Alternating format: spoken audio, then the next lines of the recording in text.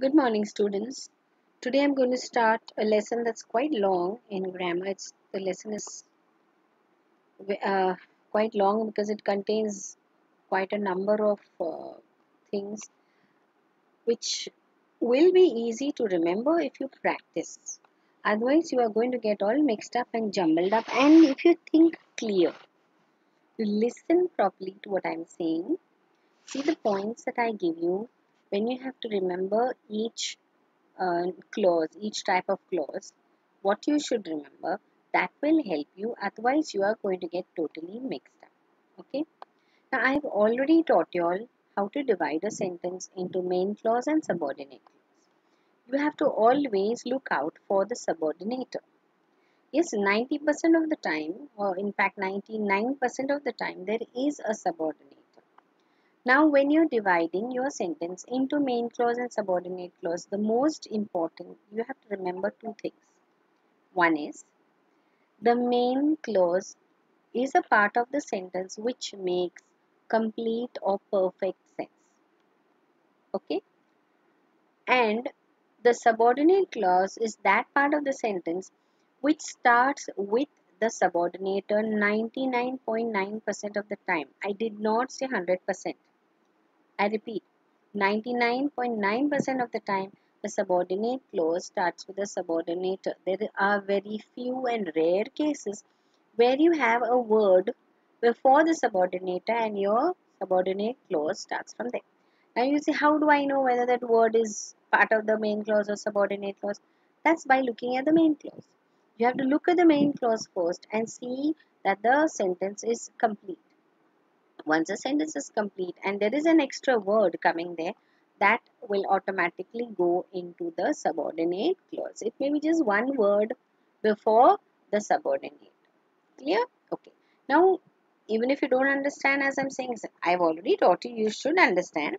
But still, as I'm doing, I will be giving you all many examples. I will be teaching you all many examples, different types, different situations.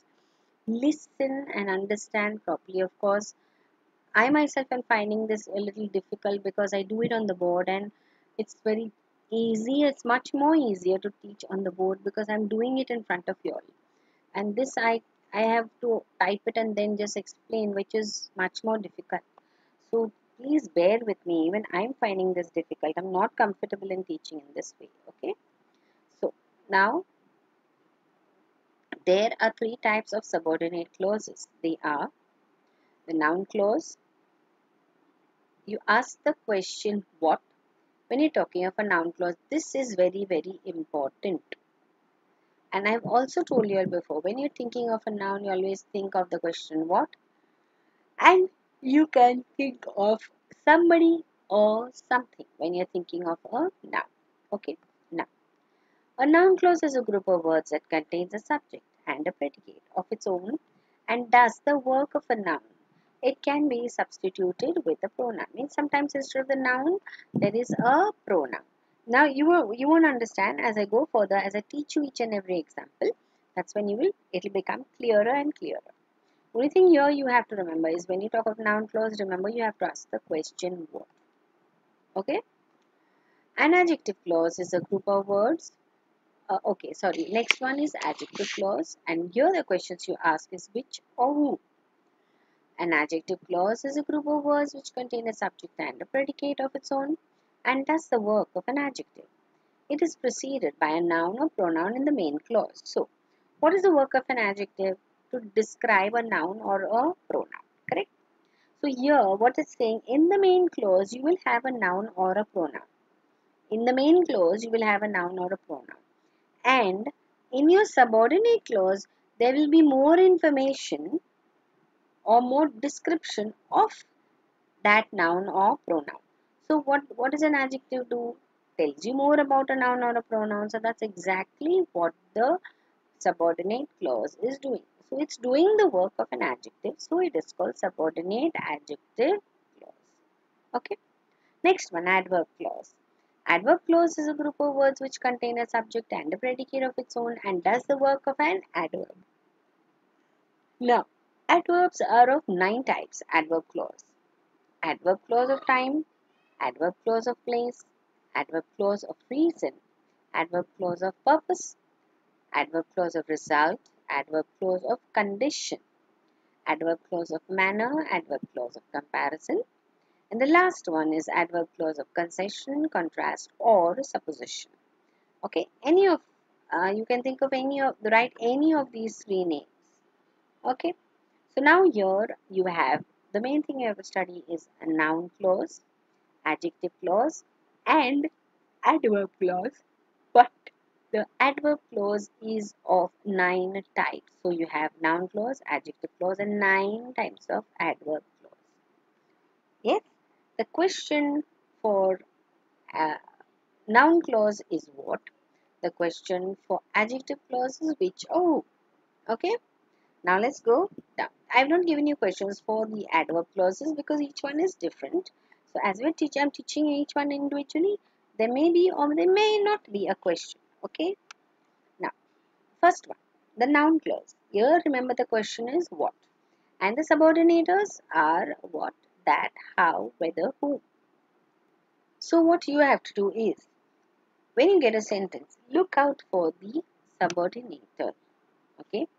So here, now let's look at this sentence. Don't look at the lower part. Just look at this. Now concentrate on what I am teaching you. Don't look at anything else. The sentence is, everybody admits that he is a brave man. Okay. Now what is his subordinator? Anything is there? What, that, how, whether? Yes, that is there. So you will circle this. Now generally I cannot do all this. I don't know how to do all this. But when I teach in the class, I tell them to circle your subordinator. So you will circle this. Okay. Now this becomes like a divider. Generally, 90% of the time, not 100. 90% of the time, your subordinator becomes a divider between the main clause and the subordinate clause. That means from where your subordinator starts, from there is your subordinate clause. So this is your subordinate clause. Okay. So what you will do? Make a bracket like this. Bracket here and a bracket here. So starting from your subordinator, your subordinate clause, not afterwards, including your subordinator. Okay. Now this is your assuming. Okay. Now to check, how to check that what you have marked is correct. Now if this part is your, where is it? If this part is your subordinate clause, the rest of it has to be main clause. So let's check now whether what you have marked is right. So let's see, everybody admits. Now if you look at this sentence, everybody admits, what did I tell you? The main clause has to be absolutely complete. Yes? It should be a complete sentence. Now let's look at this. Everybody admits. Is it complete? No, it's not complete. So can you assume something to make it complete? Like everybody admits it. Yes, you will assume it. So everybody admits it. Yes, the sentence is complete. Now if you remove this, that he is a brave man, and just say everybody admits it. It is a complete sentence by itself. Correct? So there it qualifies to become a main clause. You just have to assume it over here. Clear? So now we will see. You write this. First step is everybody admits. You'll write that as your main clause. Now you know this is subordinate clause. So you'll write here that he is a brave man, and you write there subordinate clause. Now which type of clause? How do you know which type of clause, or how do you find out which type of clause? Now, what did I tell you to ask? What? You ask what? What does everybody admit? Okay? Everybody admits something. Everybody admits something. Remember I told you something? So this whole thing, this whole bracket is your something. Now, what is that something? What does everybody admit? If you ask this question, are you getting the answer here? That he is a brave man. Yes. So you got your answer here. So since it's giving you the answer to the question what, it is a subordinate noun clause. So you'll make a dash here. The dash is missing. Just put a dash. So that he is a brave man. It is subordinate noun clear? Let's go to the next example. What you told me was a lie. Now what did I say? Search your subordinator. So now if you see, this sentence starts with a subordinator. So that means your subordinate clause starts from here. Now if you start from here till where it will end, where will your subordinate? Okay, you put your bracket here. Circle this what and put a bracket here. Matlab subordinate clause starts from here. Now but where does it end? The whole sentence is there. So where does it end?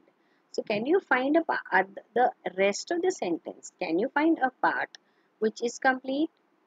Was a lie. Okay, was a lie. Is it complete? No. But if you put it was a lie, is it complete? You assume.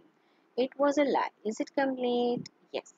So that means this is the main clause. So first thing you do, write here was a lie. Don't put it over there. But that's it is for you.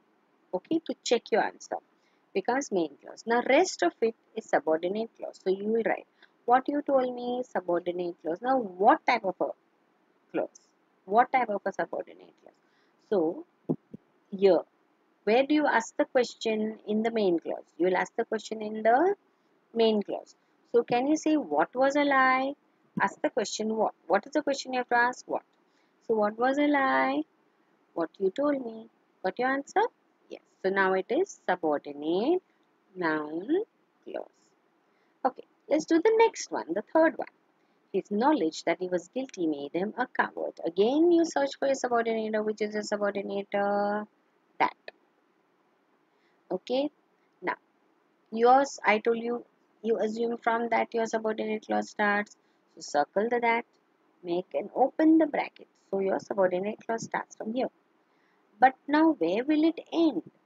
You are not sure where will it end. So okay, just leave it. Just open the bracket here and now look out for the main clause. You cannot understand. Look out for the main clause. So you know you have to find something that is complete. So what is left over here? His knowledge. His knowledge, does it make complete sense? No. So okay. So to help it to make complete sense, can you add it? No. His knowledge it? No. So that means we need something more to complete this main clause. So let's take something from the end. His knowledge a coward? No. Yes, here. His knowledge is here. You have to pick this, you have to join something to make it complete.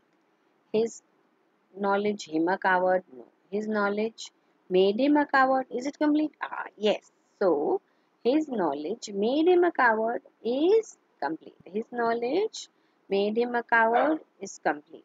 Now what remains? You have already marked from here. So that means you will close your bracket over here. So his knowledge made him a coward, complete sense. So write it. His knowledge made him a coward, main clause. Now look at the subordinate clause. That he was guilty. So you write over here that he was guilty and write the subordinate clause. Now to find out which clause. Where did I say? Ask which question? What? Where will you ask this question? To the main clause. So look at here, the main clause. His knowledge made him a coward. Now what knowledge made him a coward? Knowledge of what? Yes, knowledge of what? What made him a coward? Yes, are you getting the answer? That he was guilty? Yes. So that means this is a subordinate noun clause because it answers your question what? Next one. I expect that I shall get a prize. So again you have your subordinator. Start open your bracket here so you know for sure that mostly this part is your main clause. So let's look if it's complete first. I expect. Can you add it over here? I expect it. Yes, it's complete. So just write here. I expect main clause. Rest of it that I shall get a prize. Subordinate clause. Now you know which is main and which is subordinate. Now only you have to find out which type of subordinate. So again you will ask the question, what do I expect? What do you expect? That I shall get a prize. That I shall get a prize. So you expect that I shall get a prize. Okay. Okay. Now this all I have given you to do you as a homework. If you cannot do, you will ask me. Okay. There are a little bit which I put a little. In fact, Now I'm not able to teach you properly, so I've done most of the difficult ones. Otherwise, I used to keep one or two tricky ones for the children to think and do. Yes? Now let's see. The fifth one I will read. He said they would go out together. I fear that I shall fail. I went to see what had happened. I don't see how you can get out of this mess. It is uncertain whether he will come. No one knows who he is. Okay, now this fifth one, I will give you a clue. He said they would go out together. Where is your subordinate? It's not there, it's missing. So, it's hiding somewhere. So, you're going to find it. Find out where it is hiding. Where can you add that? Okay, can you say he that said? No. He said that? Yes. So, he said that they would go out together. What they have done is they purposely hidden or removed the subordinate. So now you will assume the subordinator over here. Okay. So he said that they would go out together. So now you know your subordinate clause starts from here. But that is not there. So you have started from here. Now look at the main clause. He said. He said it. What will you assume? He said it. So is it complete? Yes. He said it. Main clause. They would go out together. Subordinate clause. Now which type of clause? Ask the question. What? What did he say? What did he say? That they would go out together. You're getting your answer? Yes. So it is subordinate noun clause. Clear? Now let's go to adjective clause. Adjective clause I've already partly explained it to you. You have to realize and remember what an adjective is. Clear? Okay. Now let's start. Next, divide into main clause and subordinate clause. Your main clause you have to remember should be complete, or maybe unless if you have to assume it over there. If it's not complete even with it, you will see the rest of the sentence where you can add to your main clause and make it complete. Clear? So noun clause and adjective clause is clear. So do it. If you have any difficulty, you can message me. Okay? Thank you and do have a good day. Write this in your grammar notebook. Okay? Do the homework. Thank you.